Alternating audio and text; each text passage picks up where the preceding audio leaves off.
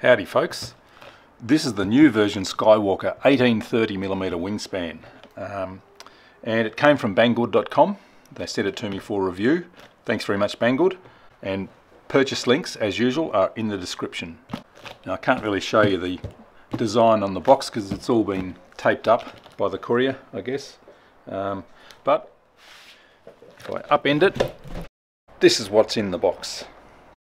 Now the first thing that strikes you about this model is that it is absolutely enormous. Look at the size of that fuselage. You could fit so many batteries in here, it's ridiculous. The wingspan is 1830, wing chord is 25 centimeters, or that's a 10-inch wing chord all the way through. The horizontal stabilizer is 21 inches. There's lots of laser cut plywood parts that all form strengthening skeleton, internal and external, for the fuselage. Now it took me ages to work out what this collection of pieces was for. So that turns into a little FPV transmitter mount that just gives you a flat platform to mount the FPV transmitter on. Part of the problem is that there are no instructions that come with the model. There's a decent thread on RC groups as well, and I'll put a link to that as well, but there are no clear instructions about how to build it. So I guess that's my task, to try and set out clearly and simply how to put this thing together. There's a fair bit of gluing involved to glue all these strengthening parts into the fuselage, but once that's done I think it pretty much just bolts and screws together. This is the kit version, so I have to add my own motor and servos. Let's have fun putting this thing together. Starting with the wing mount area, and I'm using the supplied glue and just gluing those external plywood plates on. Now these little tubes actually get glued into the wing as locators, but I can use it here to make sure that plate is aligned properly. There they go, that's where they go in the wing. So I'm not actually gluing these in, I'm just using them to locate. There's an internal plate as well, and there's a little tab that passes through, and this actually holds the wing from sliding off the wing spar.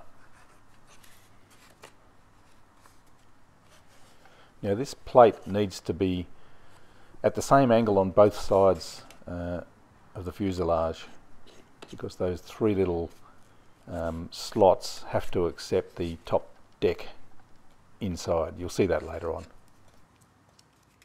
I'm inserting the wing spar to make sure everything is lined up properly. Clamping it in place to glue. And I've done both sides of the fuselage and passed the wing spar through both of them so that both sides are aligned properly. And just making sure all those tubes don't get glued in, because they're all going to be removable. So here's the internal decking, I guess you'd call it, just test fitting there, and you'll need to sort of pre-glue those three together because you won't be able to get them apart once they're in position. So I'm just applying a bit of glue where they all attach.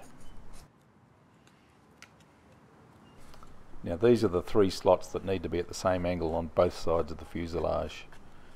So when you're first gluing that part in, you need to sort of eyeball it on both sides, gluing all the surfaces where the plywood will sit.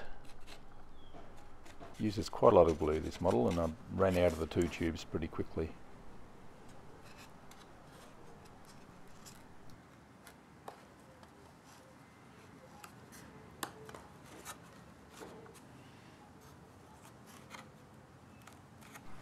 Now this is the clamping sleeve that holds the tail boom into the fuselage, and it's set up so that the tail boom can be removable. Those top holes pass right through the fuselage, so you can get a hex wrench in from the outside and tighten and loosen that clamp. So gluing that into the fuselage now, making sure it's the right way so that I can tighten and loosen it through the holes. Now gluing the two sides of the fuselage together, so I have to put glue on all the mating surfaces and where those plywood parts are going to sit as well. And if you've been careful, especially with those inner wing mount plates, everything will align properly and start looking like a fuselage. While that's happening, I can move on to the little spars that need to be glued into the horizontal stabilizer and the wings, top and bottom of the wings. This is a little carbon fibre or fiberglass rod, and in the wings they're carbon fibre strips, about 6mm by 1mm strips, top and bottom.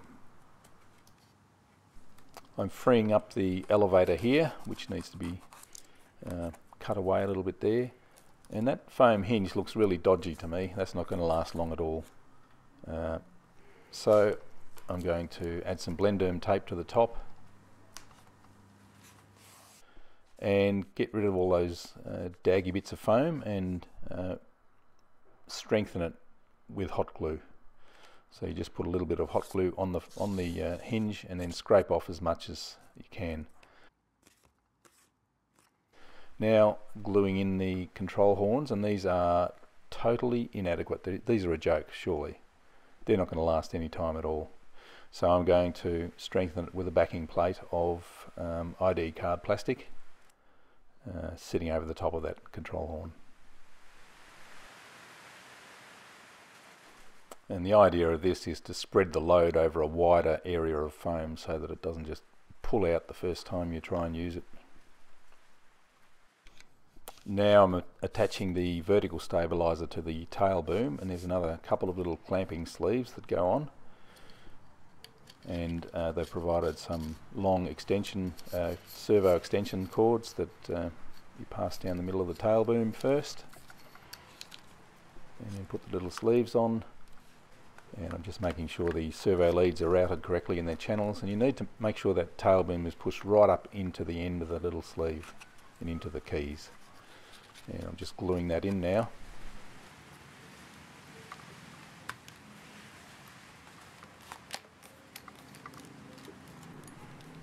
And tightening up those clamping screws once I'm sure the tail boom is all the way back into that back sleeve. And once that's secured, we can glue the other side of the vertical stabilizer on. Just making sure I don't lose those servo extensions. Checking that everything's tight, and then gluing the two sides together. And you have to make sure that those servo wires don't get glued in. You need to be able to sort of pull them back into the fuselage. Taping it up to let the glue cure. Now I'm gluing those little locating tubes into the wing itself with the plywood plate that goes on the end of the wing.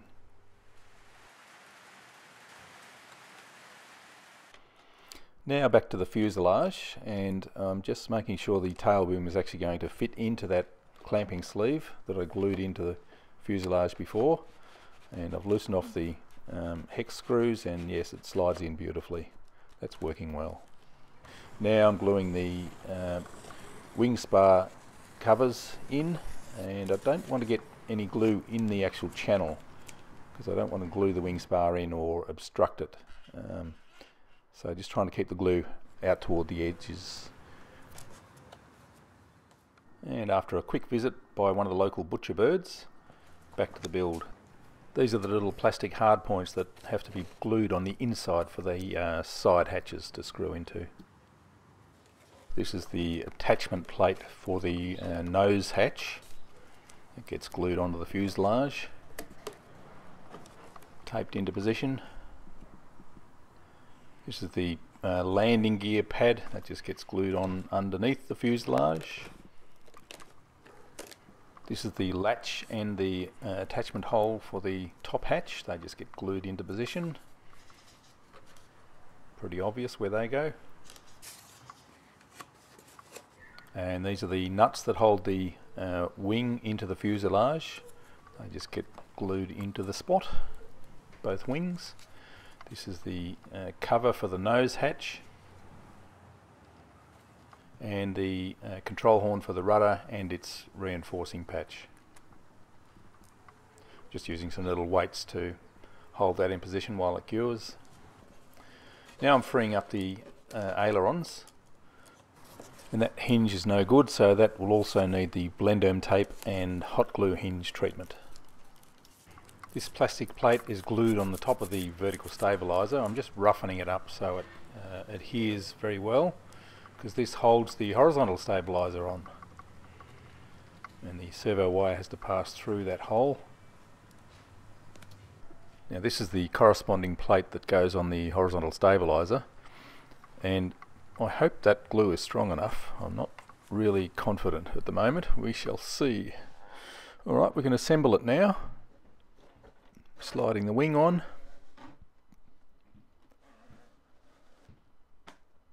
And then pushing those locators into the little hole.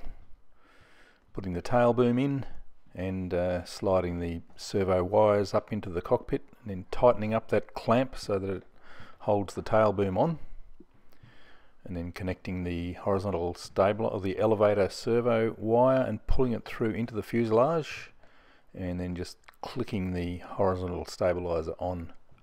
Now securing the wing, and this is the aileron servo. It's being hot glued in. Push rod adjustment, little wiggle of the aileron to make sure it's working. This is the rudder servo going in, and I had to leave a little space for the leftover servo lead there. Push rod, bit of reinforcing tape over the servos. The under nose hatch keys onto these 3 screws, and you can lock it down tight through the holes provided. Now my motor wouldn't mount onto the provided motor mount, so I had to make up this plate to screw it into, but that was pretty easy. And I'm just scoring up the motor mount so that it'll glue in nice and securely. Just using hot glue for this bit.